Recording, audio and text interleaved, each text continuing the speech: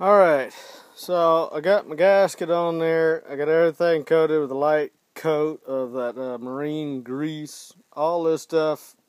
I lubricated it while I was moving these U-joints in all directions.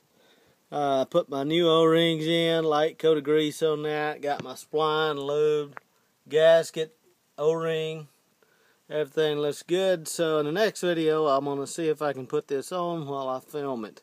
Also, any place you see corrosion, you can brush that off and put marine grade paint on. But do not paint those anodes, including that one back by your propeller. If those things are pitting, that means they're doing their job. Little ground wires like that one, they've all got to be tight. You want an electric circuit there. Those zinc anodes, and that's what you want in freshwater, are made to keep the rest of this thing from eating away and corroding away through electrolysis.